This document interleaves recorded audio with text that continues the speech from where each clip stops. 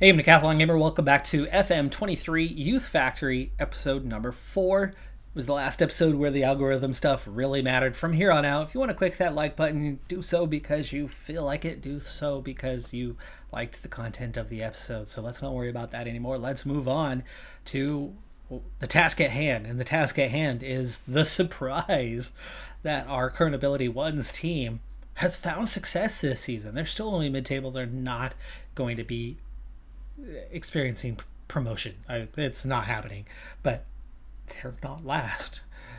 They're comfortably mid-table, and that is just shocking.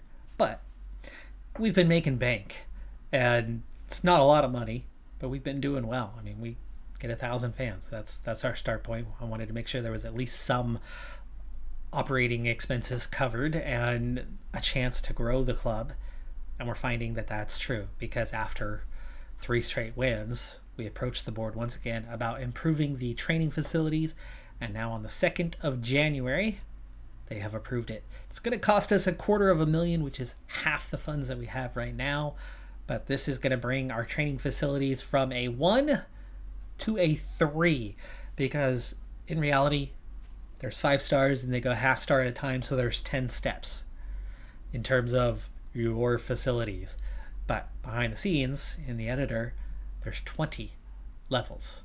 So this is actually going to bump us from 1 to a 4, because that's going to be the second step. First step technically is a 2, 4, 6, 8, and so on. So this is going to bring our training facilities along a fair bit. Is it going to make a big difference? Well, no. No. In the grand scheme of things, it's not going to make a big difference. One, we have some really, really weak players right now. We need to wait for an intake before we have guys with proper potential, proper ratings. Oh my goodness, they're going to crush the teams in this league when we start out, and we're going to cruise through our first few years quite easily as we try to hang on to players. But once we become amateurs and others pick up wind of the quality we have and start offering something, we might be losing guys for very little because their value is going to be very little. A training facility with level 4 is not going to suddenly make us great. And as amateurs, we train 2 days a week, a couple sessions. That's it. We're not even part-timers, and the part-timers, it doesn't get a whole lot better. So it's going to be a long time before we see things improve drastically. We also have no coaching staff. It's a weak combination. But here's what it will do. 2 things in particular. One, any decline you're going to see in players because of how bad the combination of everything is, well, that probability just went down. We're going to see less of a decline in players. We're not going to see much progression at all at this stage, and getting to a 4 is not going to, like I said, make that any better. But it's going to make the decline part not as bad. We're not at break-even stage. But here's the thing. To get to a 6, you've got to go through a 4 first. You've got to take it a step at a time. You've got to take it a stage at a time. We're making money. These new training facilities that are going to be done in June aren't going to cost us a ton of money, so we're going to continue to make money for at least the remainder of this calendar year. And we can put away enough money to hopefully, especially once we have our intake and we have quality and we are winning most every match and cruising through the bottom few levels before we start to meet a challenge. That means we're ticking off the 4 so that we can tick off the 6, so that we can tick off the 8. And then somewhere around that 8 or a 10, with some coaching staff, with full-time, then we're going to start to see players progress. 1 step at a time, baby. And this is the first step. A come-from-behind victory against the last-place team in the league is a good sign of the tactics working and being capable of something. It was at home, but a win nonetheless. We do lose the other one. It's close. They scored first. We equalized just minutes later, and then they got the go-ahead not long after. We clearly had a weak performance in that one. But honestly, I mean, that's to be expected. St. Agnes, last time we played, they beat us 3-0 at home. So losing 2-1 on the road is good. Approaching the end of the season. This month is going to be a rough one, though. Truro Reserves, who sit first place, and Hale, who sit second, are the opponents.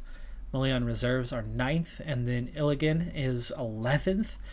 For the following month, you would hope we can get one of those results, and then just like that, you're into the last month of the season. This first season is going by very, very quickly. It's 1st of February now.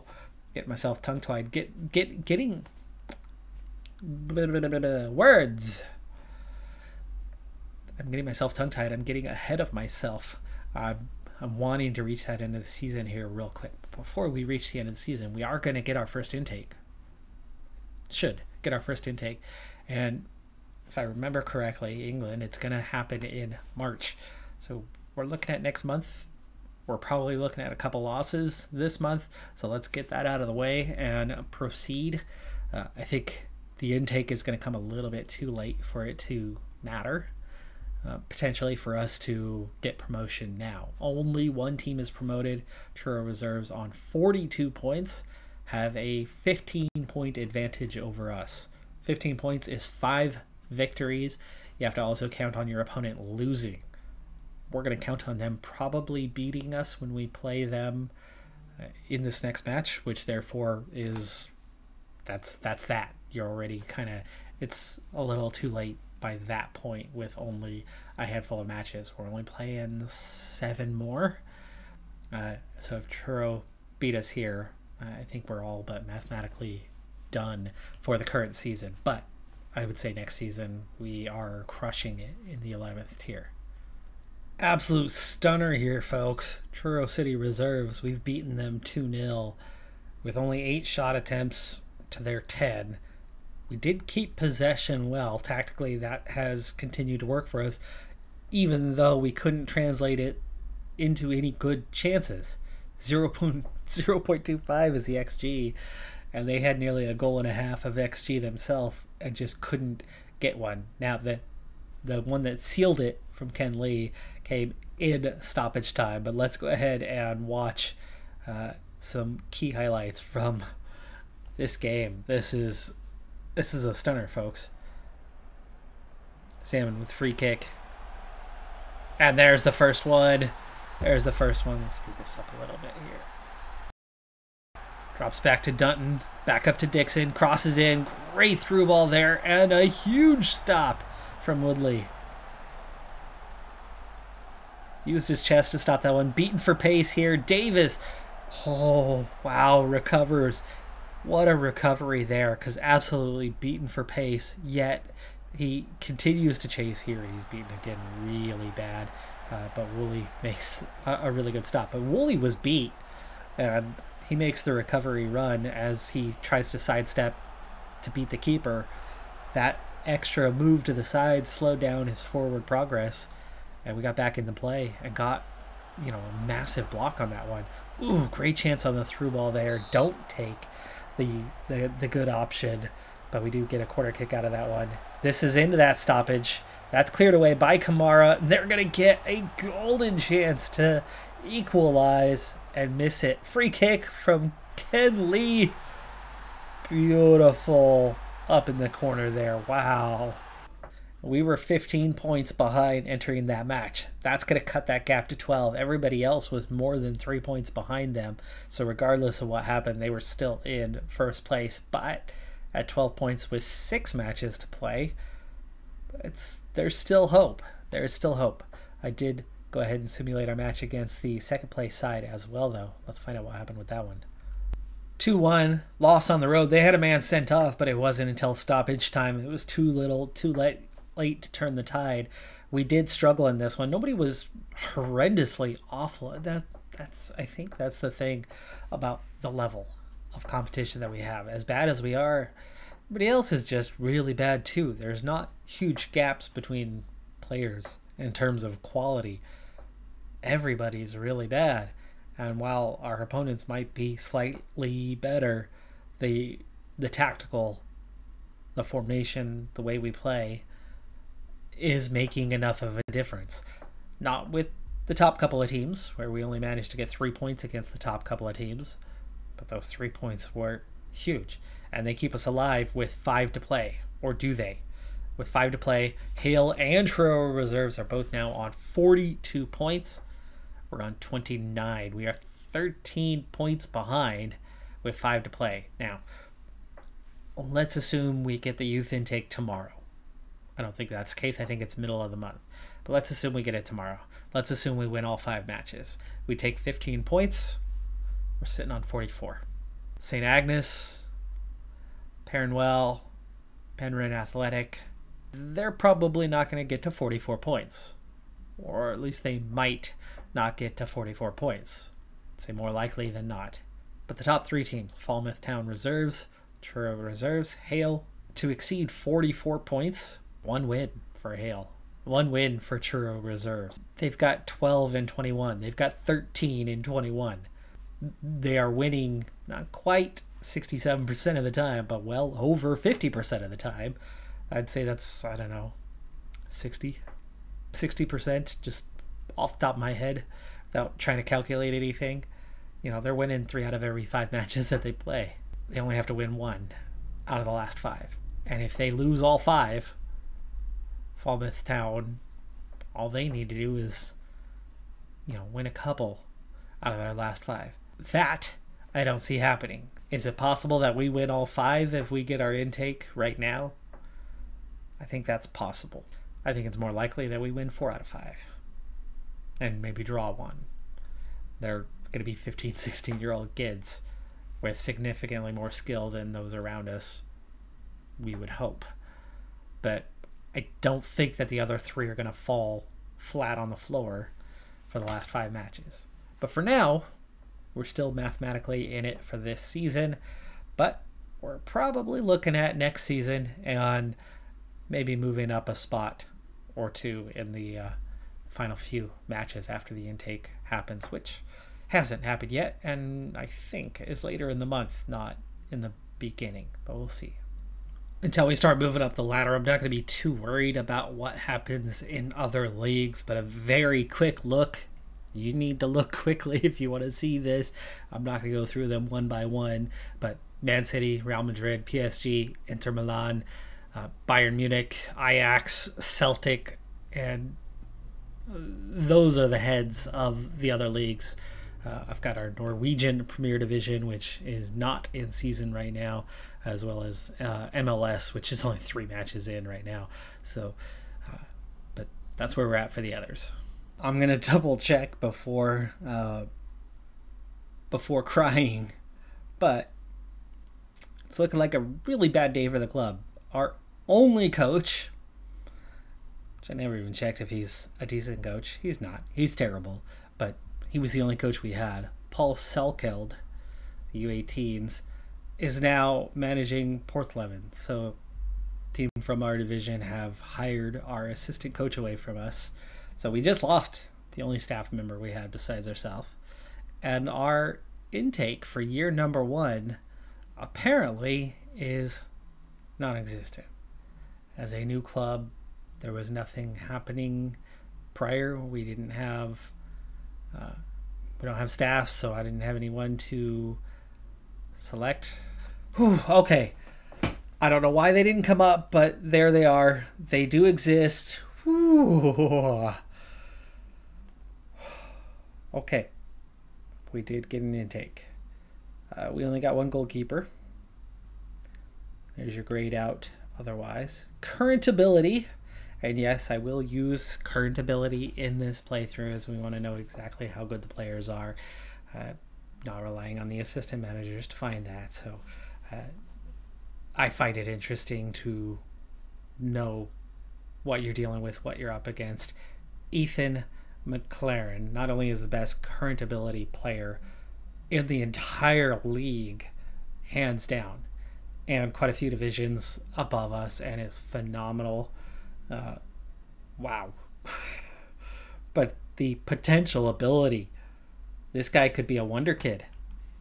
I'm wondering what his description would be. Is he immediately coming in as a wonder kid? Is he going to be recognized as a wonder kid? And with a professional personality, oh boy, this is looking good. Media description is young attacking midfielder.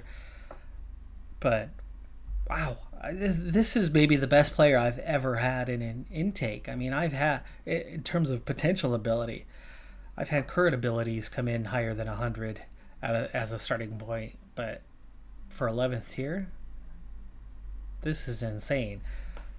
You know, funny thing that I've picked up on in my 4 years of doing this, I tend to have my best intake the first year, before I've hired any staff. Is there a correlation? My sample size is too small. I've had 4 series, 4 goes at this. I've had 4 first years. My sample size is 4. Not enough to say with certainty. But from what I've experienced, what I've encountered, my first intake is always really good. By the second year, I've started to bring in some staff, really bad staff. And it seems to then suddenly hurt our intake. And your second, third, fourth, fifth intakes are never as good as that first one was. And it's not until we've climbed a bunch of divisions and have better staff that I get better intakes. Factors that go into what your intake are numerous. There's a lot of variables. I'm not going to go through the whole list of them here. I have it. I have the list of everything that is known to be a contributing factor. Your staff is a big portion of it. Your club reputation, the league reputation is a big portion of it. We have no reputation as a club. We have no reputation as a league, but I don't have the staff. And I just wonder if that absent element makes a big difference. But let's go back for a second. We know Ethan McLaren is good, really good, and can play any position on top. He's brave. He's heavily determined, which means he should develop without the training, without the quality. He just doesn't have a ton of speed. But for the next couple, 2-3 levels, despite lacking the physicals, it's not going to hurt him because he's still going to be faster and stronger than most of the guys he's playing against for the next few levels. But this technical ability, the 14 passing, the 15 technique, 13 free kick taking, he's going to score some goals. 11 first touch, 11 heading, 9 finishing is not great, but it's adequate. 12 dribbling, 10 crossing, 10 corners. I don't think you want to play him on top. He's not your finisher. I think that's probably the perfect spot for him right there. Asher number 10. Holy cow.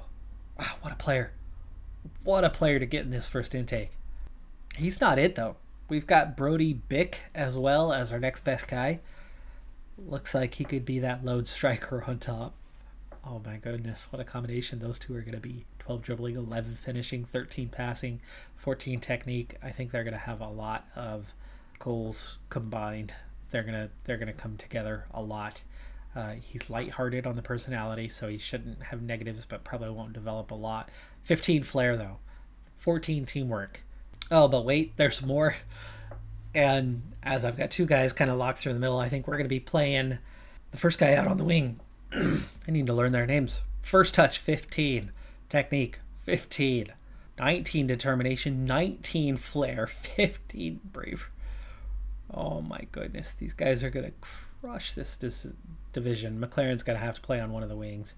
Probably the right-hand wing, because there apparently is your left-hand wing. There's your 4 attackers. Craig McDonald, Ashley Jones. We'll look a little more closely here and what we're dealing with. Ashley Jones. Now we're starting to see a drop off. This is somebody who has the physicals and some mentals that are certainly good for the level. Technicals aren't. But we've been getting wins with guys that have 6s. He's 8s and 9s mostly. So he's still going to be a technical upgrade compared to them.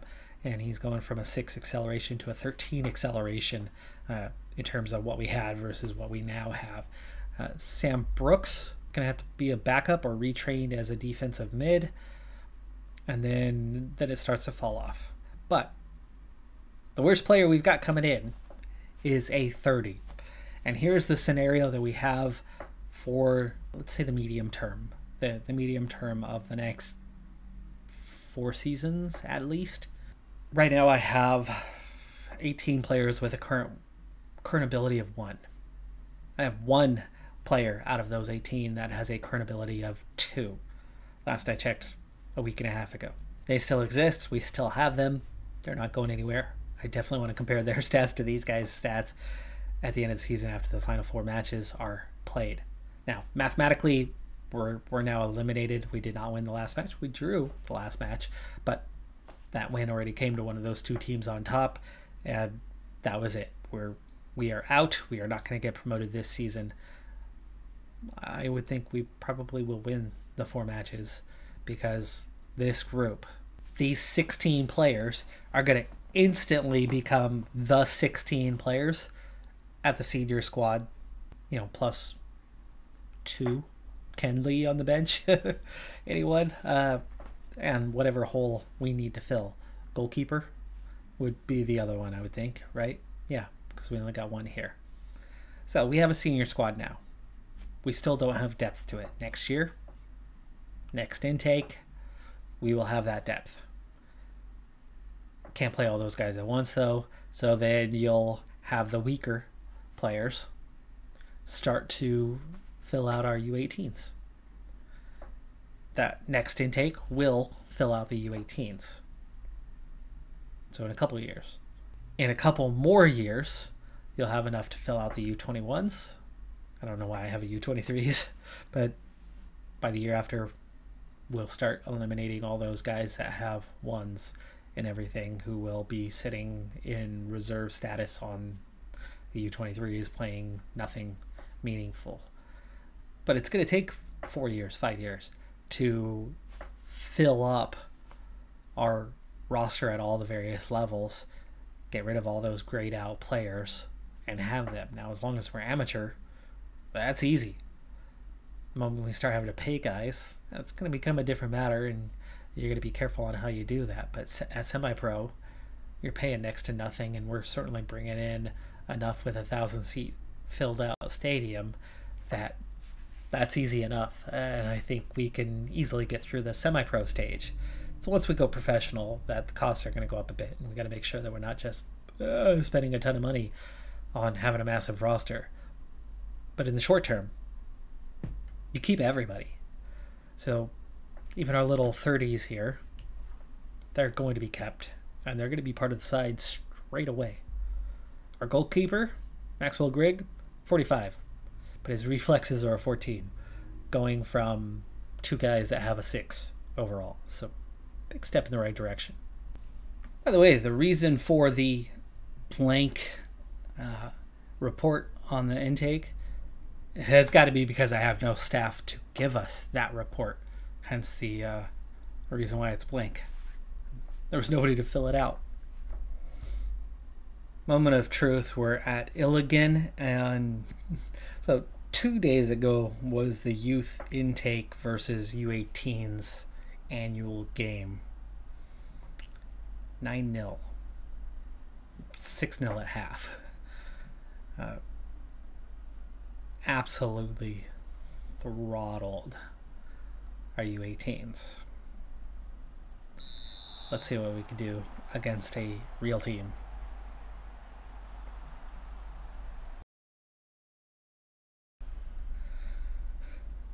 We are in our road purples today. I only have 1 position that I've been unable to fill. I have 1 defensive mid in the intake. I don't have a second. So we are going to have to convert someone to play the position. As of right now, I have an attacking mid. Our best guy we couldn't get into the side. Playing the position and going to learn the position, as Brooks, right off the bat, has already banged one off the crossbar. We've only played 7 minutes. We've already had a few attempts, and the ratings are beginning to climb. We're fast. We react well. We've got reach. We've got technique. We've got a strong first touch. Atkins dribbles right in, unchallenged. Jones gets a second chance at it. Keeper makes 2 saves. Now, the weak point there is both of those shots were pretty much straight at the keeper. Webb intercepts, finds Jones. Jones lays it off. Off to the races for McLaren, the star, Atkins. Again, straight at him from near point-blank range. It's getting him on target, but he's not making him challenging. An injured Grigg would be a problem for us. Bick looks to be pretty good. Finds McDonald there, taken down in the box. Dangerous attempt there. I think that was more of a dangerous tackle than it was a missed the ball situation. And McLaren is going to step up and take and score first. Their first goal comes from the penalty spot. But you can't say that it wasn't deserved. We were all over them, creating chance after chance in the opening minutes. We were incredibly dangerous. It was just a matter of time. It's a shame that the first goal came from the penalty spot, but I think that helps shake off the nerves. They've got a lead. What can they do now? McLaren sets up Bick.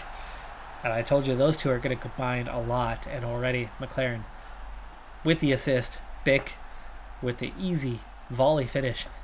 He made it look easy.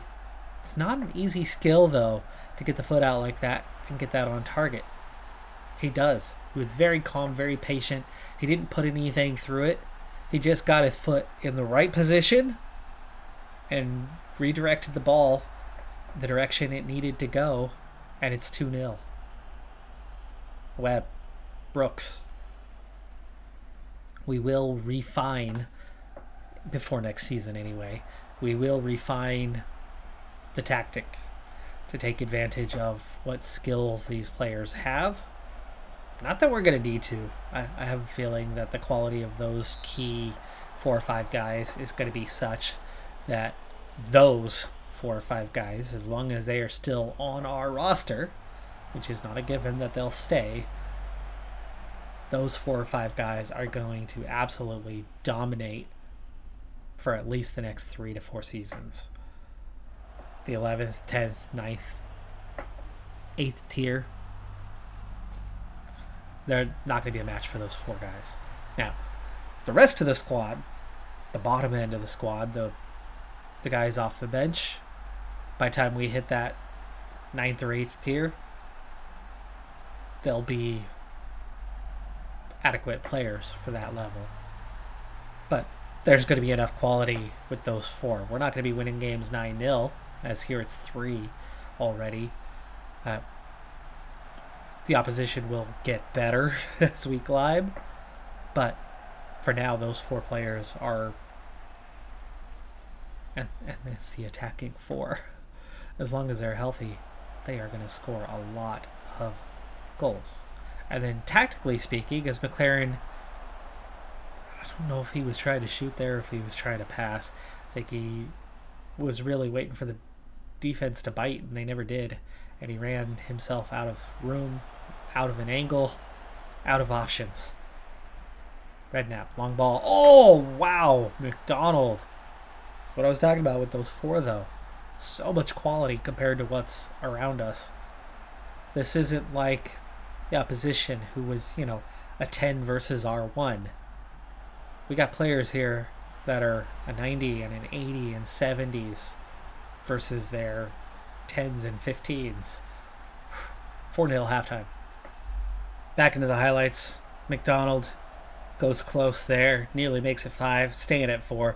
We're going to speed through this second half rather quickly. I've made a couple subs just to get a couple guys their debuts, but here is McLaren again. He is just so dominant compared to the opposition, and he's going to create again and again and again and again, and having most of that quality being in the front 4 is we're going to score loads of goals. Now, our back end is weak and thin. I have 5 defenders total. That's it. And majority of those 5 are among the 5 weakest players we had in the intake. So in the future, we're not going to bleed goals, not for a few years, but this group will not get the job done themselves. Offside flag was raised on that one. 23 attempts already. Played an hour. U18's level of demolishment. Is that a word? Demolishing. It's not that level of a... we didn't destroy them. But 4-0. Absurdly comfortable. much better than the opponent. McDonald makes it 5. Wow. Fantastic play. Defender should have headed that away. But at this lowest level, the quality's just not there. But McDonald, my front 4, have that quality. My back 7 aren't very good, but they're better than the average player in this league.